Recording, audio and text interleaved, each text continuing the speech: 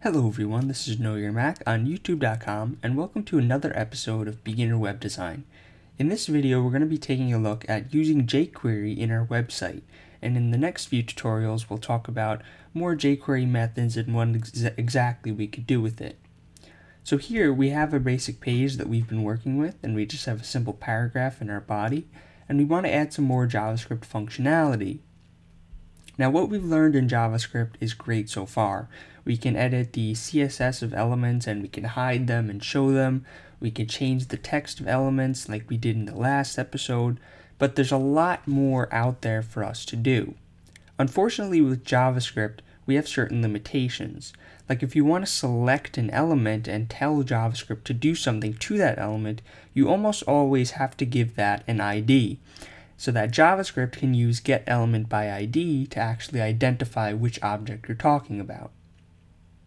But we have different situations in web design where we don't have, or it's impossible to have, one ID for an element or group of elements. So if we want to do something to 20 different paragraphs at the same time, we would have to either give each one of those paragraphs a different unique ID, or we just couldn't do it at all. And if you want to do anything beyond that, like selecting, let's say, all paragraphs on a page, it's just really clumsy and difficult in regular JavaScript.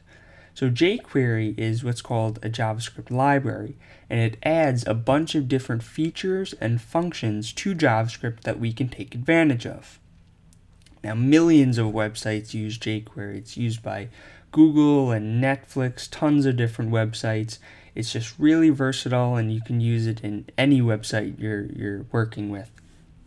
So in order to get jQuery onto your website, it's a really simple process.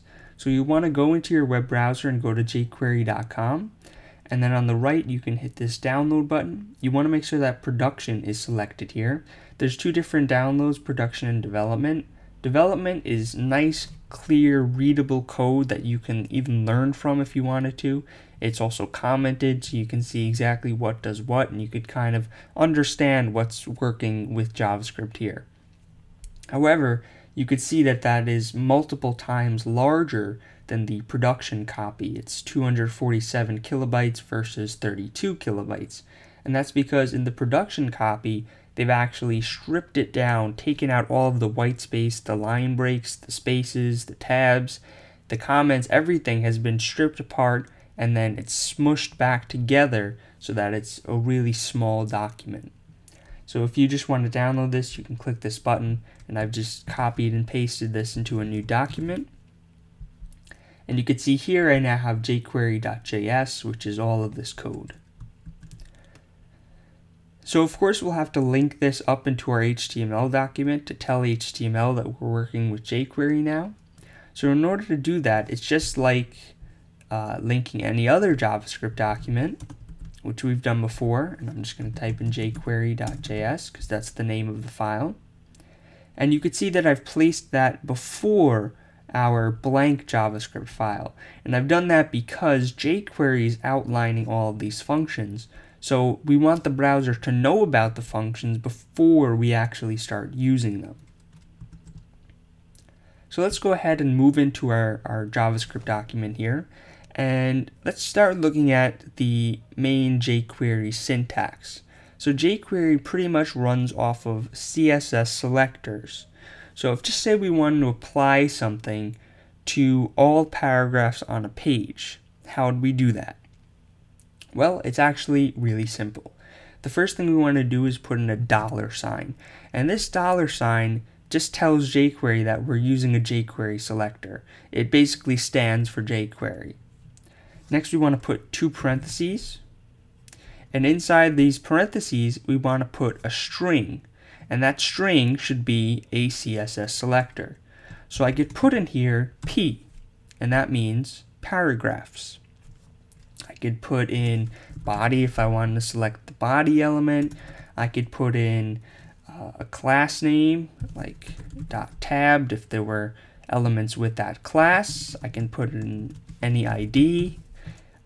Really anything. It's incredible what you can do with this. Even if you wanted to select maybe all paragraphs that were inside a div. You could do div p. Really anything that works in CSS you can use here with this jQuery selector. So I'm going to go ahead and select this p element again because I have a p on our page. And next in jQuery, you want to apply different methods to that object. So you would just put a period here and then whatever you want to do to this object. So different methods would go here. And I'll tell you about those methods and what they are in just a second. But first, there is sort of a problem with this code. And that is that when JavaScript is running, it's going to try to run all of this code as soon as possible. And it's actually going to try to run this code and apply these methods before this HTML even gets loaded in, because you could see that this script is being called before we actually tell the browser about this p element. So we want to tell JavaScript that it should not do any of this until the entire document is done rendering. So in order to do that, we're just going to make a simple function here, just like that. And we're just going to add a little bit more to it. So before the function, we're going to put this $sign to symbolize jQuery, put an open parentheses, and then at the end of the function here, we're going to put a closing parentheses and a semicolon. And that you just need to nail into your head. Just remember that little snippet of code. If you can remember this, you're good to go, because that is all that is required for jQuery. As long as anything that you want to do is within this function, you'll never have any problems with the browser not knowing about these elements. So now let's go ahead and type in this p selector again. And now let me show you an example of one method we could use, which is called hide.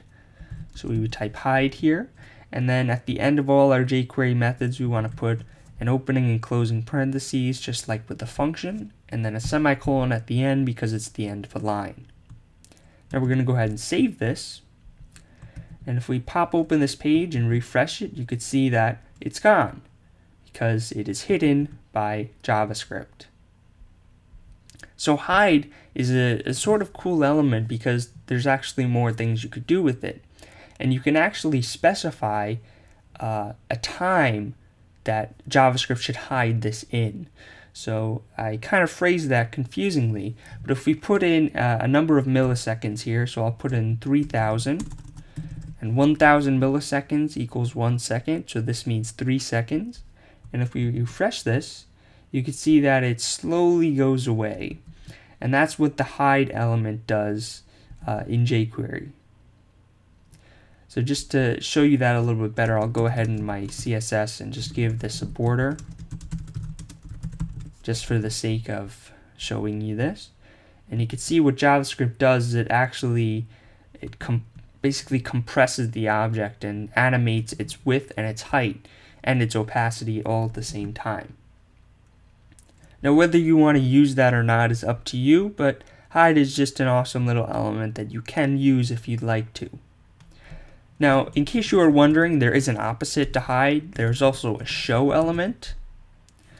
So let's give this 5000. Now this is not going to do anything because the element is already here.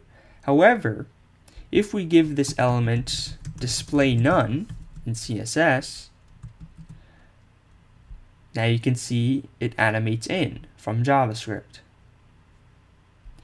Now there's a whole slew of different functions that you can use.